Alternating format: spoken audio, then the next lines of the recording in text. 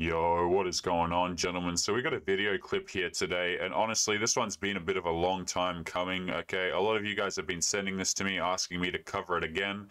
And what this is it's Miss Lana Rhoades telling us what it means to be a trophy wife. And you'll notice a lot of times on this show, gentlemen, that we cover women who have just absolutely no idea what the hell men want. And this is one such example. So without further ado, we're just going to crack right into it.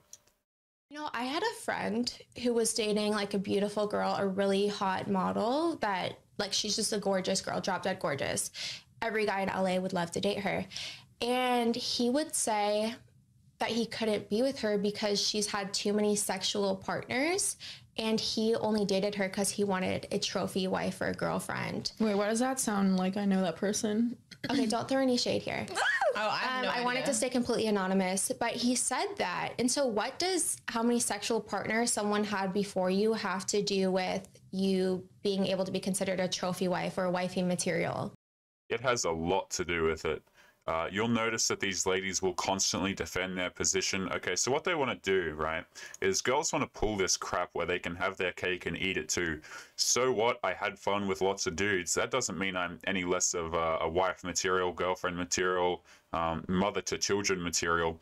Yes, it does. It absolutely does. Okay, girls want to pretend as though their bedroom past does not matter in a relationship. It absolutely does, guys. They've done studies where they've taken girls who have different notch counts and, measured their success in marriage. And let me tell you, anything above the number of 2 to 3 drastically reduces your chances of having a successful marriage.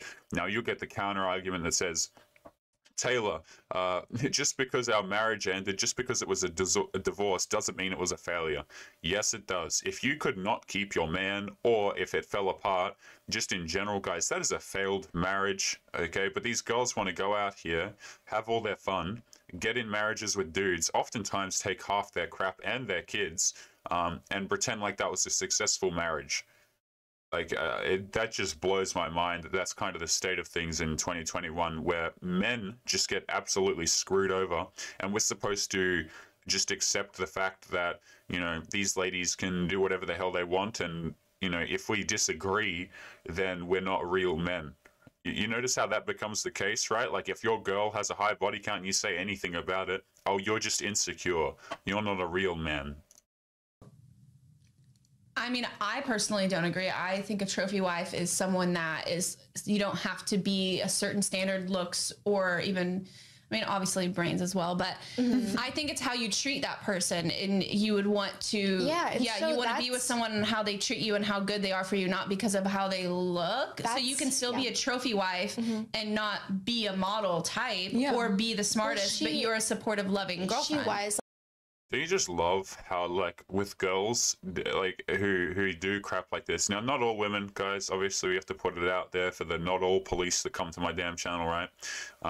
But girls oftentimes just want to change the definition to suit their needs, right? It's like, hey, a trophy wife, it's all about being kind. It doesn't matter your past and stuff like that. Yes, it does. It's like these girls just want to change the definition just to suit whatever they happen to be in the current moment so that they can be a trophy wife, right? You'll notice Lana on the right, and this one just then disagreed with the fact that notch count should have anything to do with it. It absolutely does. Like, guys in general actually do care about that stuff, and we'll cover stories which we might get into if you've got time on today's show, right? Where ex-boyfriends return into the picture, or she seems to have all of these guy friends and stuff like that.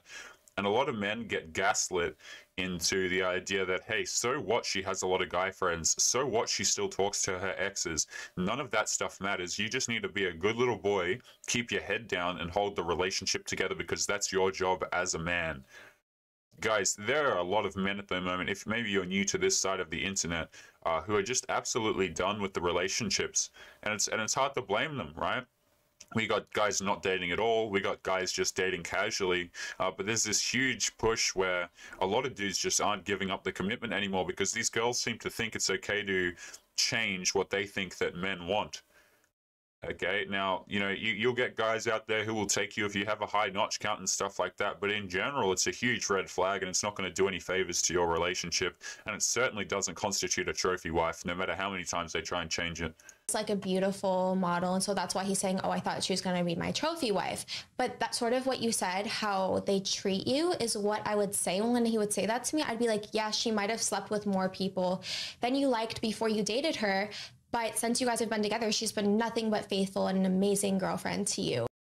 That literally doesn't, who cares? Like, that doesn't matter. You have a high notch count, you have a high notch count. It's not going anywhere.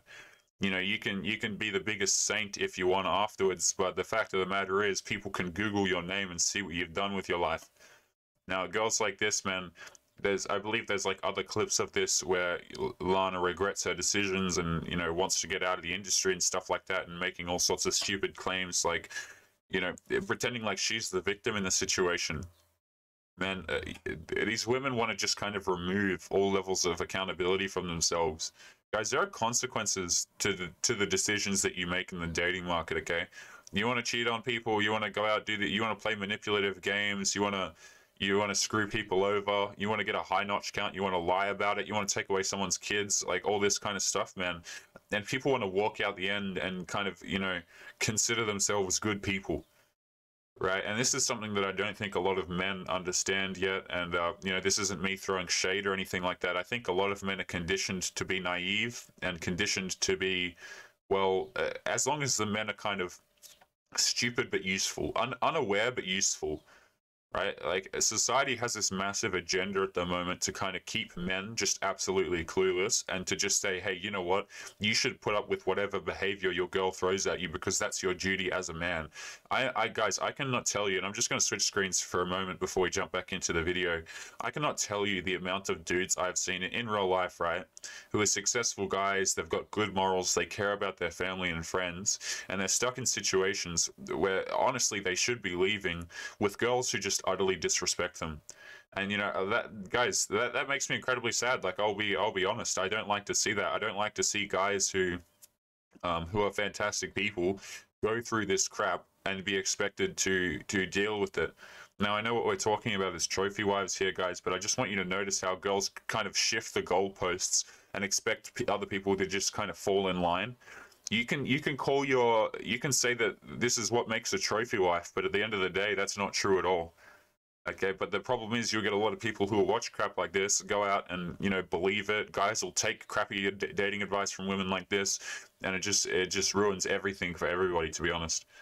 So how dare you say that? Yeah, I mean, some men just can't get over the past, and they can't stop thinking about who was there before them, and it bothers certain people. But I know a lot of men that are secure in themselves, and they don't care about the past. They don't even ask about the past. Like, that's how you...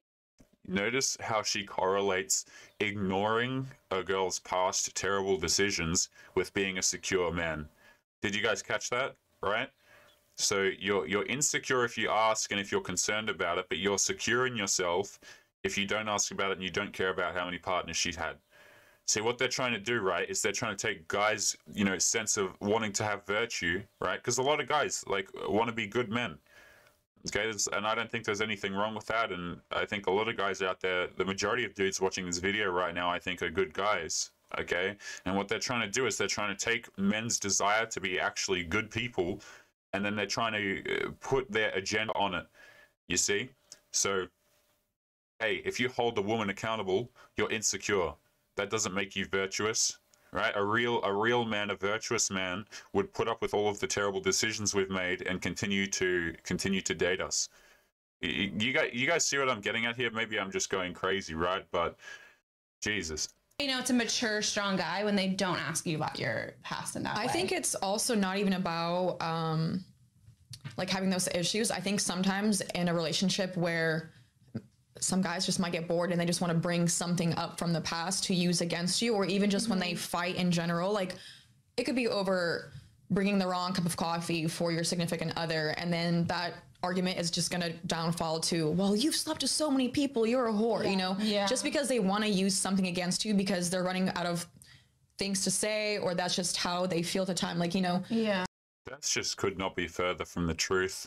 I don't know what kind of situations this. Let's go look at her face while we talk about this. I don't know what kind of situations this lady's getting herself into right here.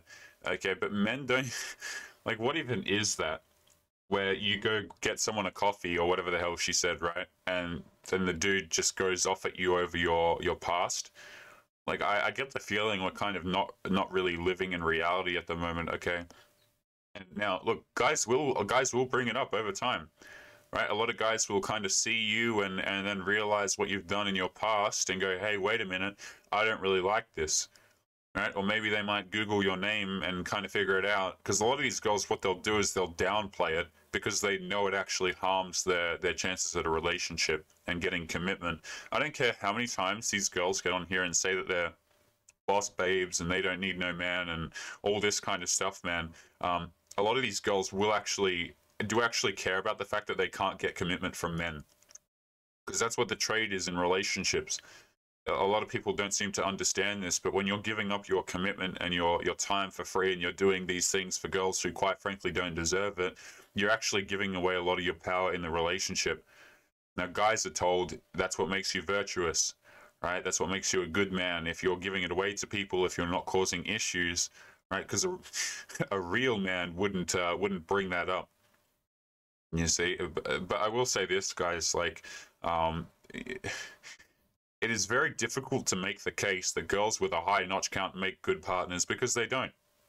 Okay, and a lot of relationships will implode because of it. Guys won't be happy with it.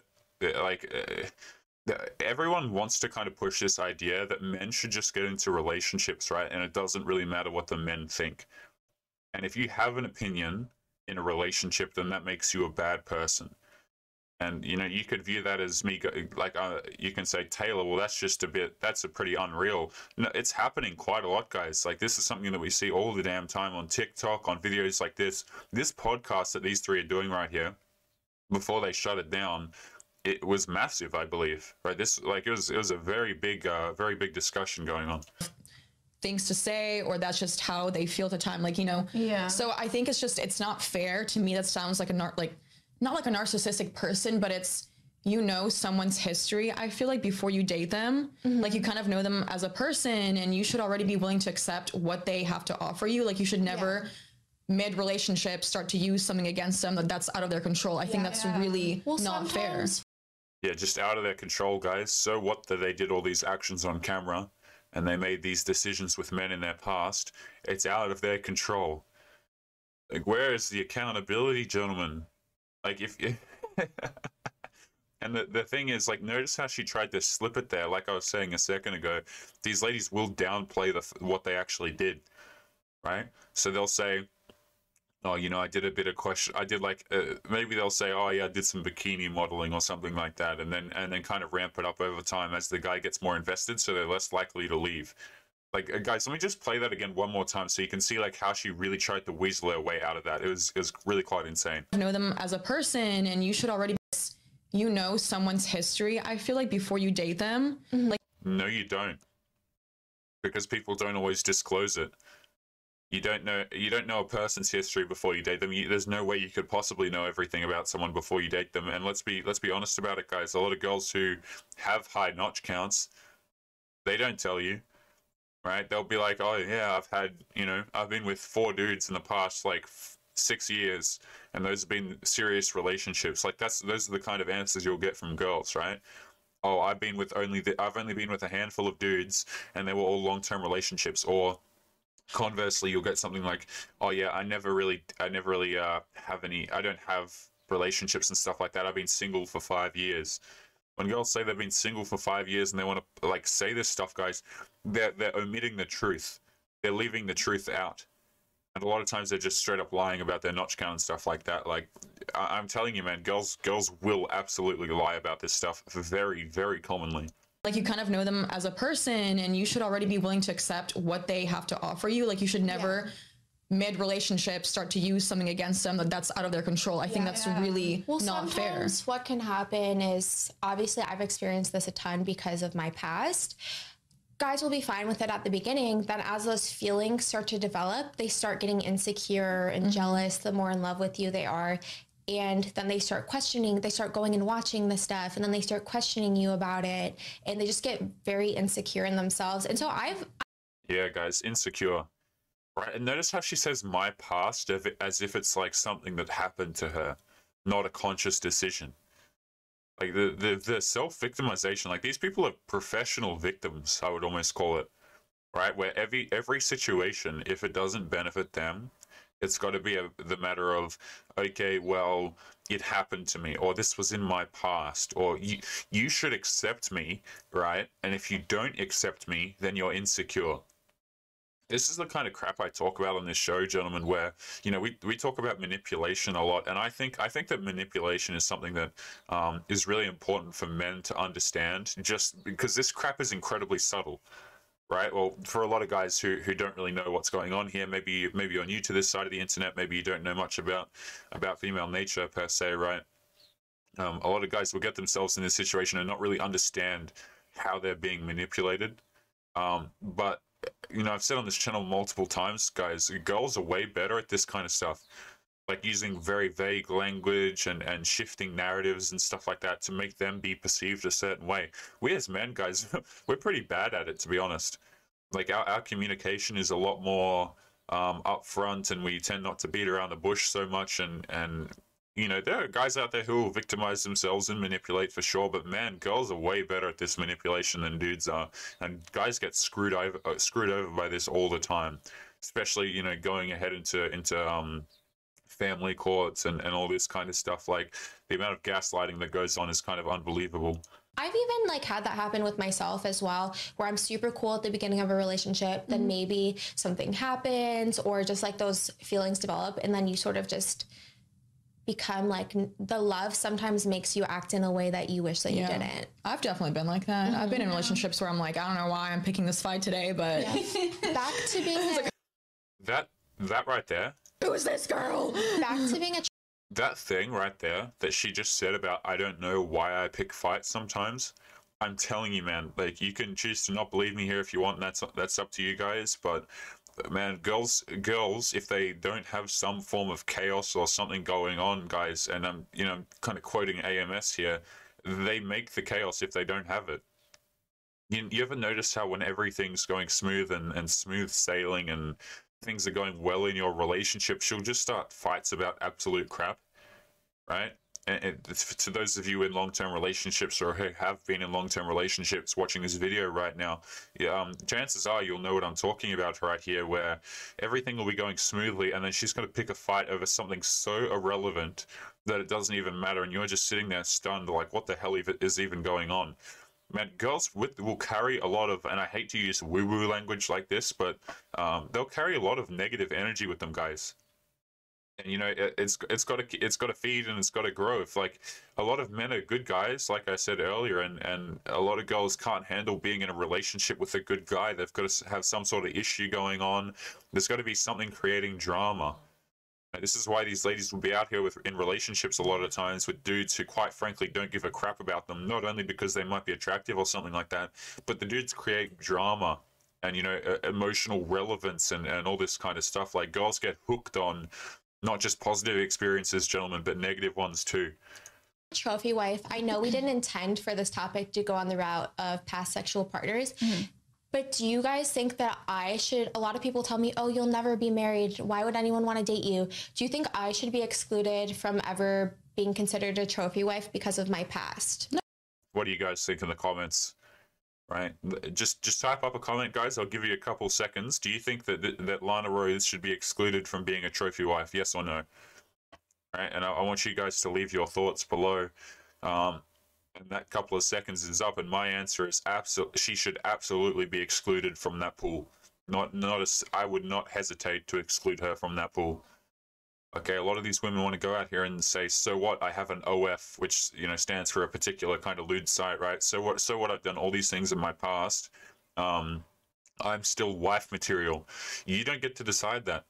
Generally speaking, the men decide that. What makes you a wife material and what makes you not. You don't get to decide with your group of, you know, two other buddies here on a table who obviously share the same opinion as you. You don't get to decide that. The men do. They get to decide whether they commit to you. No, because it, once again, like I had mentioned, you know, the concept of trophy wives is more focused on the man than the women, because it's, in their eyes, it's like a possession, it's a prize that they value, and Yeah, almost like a trophy, right? something desirable.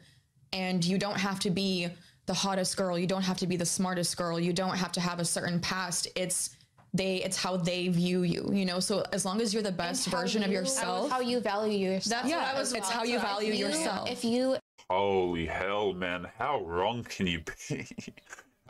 Hey, it doesn't matter all of these other things. What matters is you value yourself. I mean, guys, I feel like when we watch these videos, what we're actually doing is we're just slipping out of reality. Right? We're not even living in reality right now. Just because you value yourself and you say you value yourself, which you don't, if you've done these things in the past, that doesn't make you a trophy wife. Excuse me, that absolutely does not. You know, you can sit there and say, I value myself, so therefore that makes me a trophy wife. But at the end of the day, it doesn't. So, you know, you can try and switch up the definitions all you want, but that's just some, for lack of a better word, guys, that's just some absolute clownery, isn't it? My goodness. It said in the book that we read, Why Men Love Bitches, it said if you value yourself as a prize, they will see you as a prize as well. For example, in the past, I've said a girl cannot be the prettiest on the outside, but if a girl comes up to me and she's like, damn, I'm so hot, I'm the hottest girl in this room, I'm going to double look at her and be like, is she the hottest girl in this room? Because she really believes it. What the hell was that, man? I don't know about you, gentlemen. You know, leave your thoughts below, but if a girl says that, honestly, she just dropped a few points from wherever the hell she was at. You know, there's this thing called being humble. I don't know where the hell that's gone, but it seems to have gone out the window, where you can be an attractive person, but you know, you can lose that when you open your mouth and you say some dumb stuff like that. Right? You can walk around, oh yeah, I'm a boss babe, I'm all this kind of stuff. Generally speaking, man, guys don't want girls with attitudes. You know, like just some peace and quiet, maybe. You know, enough of this boss babe stuff, and how you feel about yourself is what matters. No, reality is what matters. Like, it blows my mind, gentlemen, that, you know, in 2021, guys. So if you didn't know, this kitchen that they're sitting in right now, it's a set, right, where they used to run this podcast. I believe they shut it down in like the last couple months or something like that. But like, it amazes me that this platform can get so big. Like this channel, I believe at the time was, you know, far bigger than ours. And this stuff was just being taken as fact, apparently. Yeah. So if you believe you're a prize and they should be working to be after you and that you're the prize for them, they will start to believe it too. Yeah, that's what I was going to say, is you shouldn't let someone else tell you you're a trophy wife. If you know it and you believe it in yourself that you're a trophy wife, then people are going to start looking at you and be like, damn, I want her. She's a trophy wife. I need her next to me right now. Yeah. Goodness gracious me, man. That is just something else, isn't it? That is just... So I can be whatever I believe myself to be, apparently, in 2021. You know, guys, these kind of videos just really highlight. I'm just going to move my character in the center for a second here while we talk about this. Guys, make sure to drop your thoughts to this particular video, okay? I want to know what you guys think. When I watch stuff like this, I just see a huge, like, these girls think that they set their own value and the market doesn't. You know, your audience is men. You want to get married, you have to appeal to men. You want to be a trophy wife, you have to appeal to men. It's like me going to a market with a product, right, and saying, oh, I believe it's a different product and people should want it, therefore it makes it valuable. That's not how it works. People decide, you know, people don't have... Let me just use this channel that you gentlemen are watching right now, okay? You guys don't have to watch these videos. And if you don't want to watch these videos, like, if everyone hates my videos, it's not another person's fault. You see, you know, it's not, if you guys don't watch my videos, that doesn't make you insecure. That doesn't make you less of a man. It doesn't make you stupid or anything like that. Maybe you just don't like my videos. Maybe I'm talking crap, right? Maybe you shouldn't like my videos, but these people want to pretend as though they set their own value. No, that's not how it works. You want to go out there and you want to get married to a quote unquote high value man, like all these ladies are talking about these days. It's like, you actually have to bring something to the table, and I think that that's something that's just really lost at the moment. But gentlemen, we're going to be wrapping up today's show by jumping into a couple of Reddit stories that you gentlemen have submitted. So I'm going to momentarily pull them up and see what's on the case. So I want to thank you guys if you've made it this far. And without further ado, we're going to be jumping into some of the stories that you guys have sent in. And guys, if you're going to send stories, send them to my email, mrfiend11@gmail.com, and just link the Reddit post preferably, because their formatting is really good for these videos. But without further ado, let's jump into this first one. It is titled, I think I'm going to kick my girlfriend out of the house. This is going to be a long one. I'm sorry in advance, everyone. Sad face. I'm 22 and my girlfriend is 24. I just bought my first home a year ago and she's lived with me since. Congrats, man, for the house. We've been together for 3 years and lived together for a year before I bought the house. Everything's been fine, or so I thought, until this week. So a few months ago, my girlfriend got a physical done for her job. Her doctor told her that she's obese and she needed to lose weight. She was very upset about that comment, as you would expect, and began to diet and work out. Doing that is rough, so I began to do it with her so she wasn't alone in eating healthy and I'm eating fast food. I lost a ton of weight. I wasn't overweight to begin with, and she stayed the same and was just getting mad at me over it. So I asked her if she wanted some advice and she said yes, and I explained that your body needs to be in a caloric deficit in order to lose weight. She was just eating too much, but it wasn't my place to say that. Oh boy, did that make her mad. Fast forward to last week, I went to move her car and I saw McDonald's bags stuffed between the seats. I grabbed it to throw it away and she walked outside and I jokingly said, "Did you get any for me?" And she was livid, acting like I was calling her fat, which I have never done once.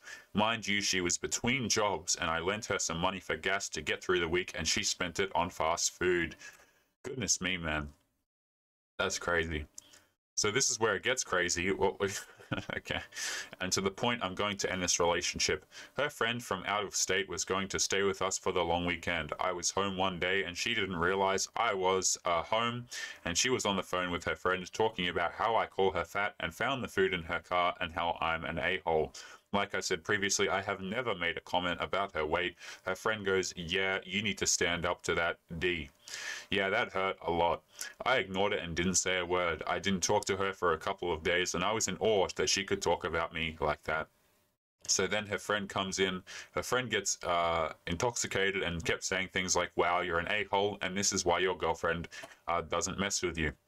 Which these things obviously stem from their crap-talking conversations about me, so again, my feelings were seriously hurt. Fast forward to tonight, I booked us a trip to this event in the big city near us, only to find out 2 hours before, my girlfriend tells me, "Yeah, we're going to a concert instead, so have fun tonight." She left me high and dry. There was no invite, no nothing. So when I made plans to go out with my friends to the bars, she got mad as hell because she's not with me when I'm out. She gets so insecure about me being around other girls. Now she's acting shady with how she's texting me and how she's acting at the concert. I'm not accusing her of acting like a girl who isn't in a relationship, but she sure makes it seem like it right now. I really think I'm about to give her a little notice. I'm kicking her out of the house and calling it quits. My heart has taken a few hits in these past few days and weeks, and it's not worth it to me. Advice is always appreciated, gentlemen. You know, these stories are really kind of, they're not great to read, okay, but the silver lining to them, which I mention in a lot of videos, is it always makes me happy to see when the guys actually leave the situation, right?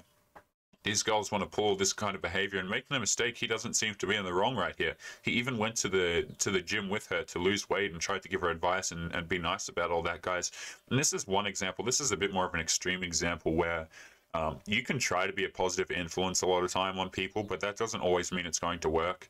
And it's important that you don't beat yourself up about it, because a lot of times it's not necessarily your fault. You know, it could be, right? But if you're out there trying to be a good person and you're in a situation like that, guys, don't let other people fool you into the fact that, oh, you're hurting me or you're the a-hole and stuff like that, because a lot of people will do that to you given the opportunity.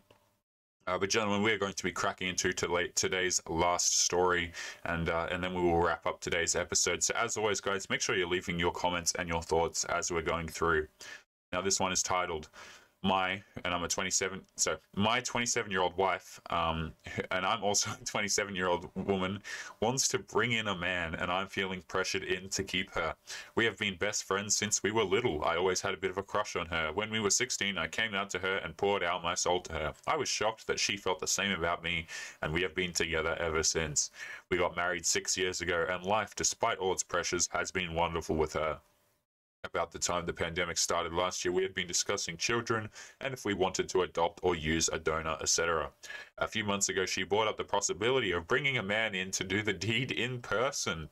We were both intoxicated, and I thought it was just one of those thoughts, but then she brought it up again while sober.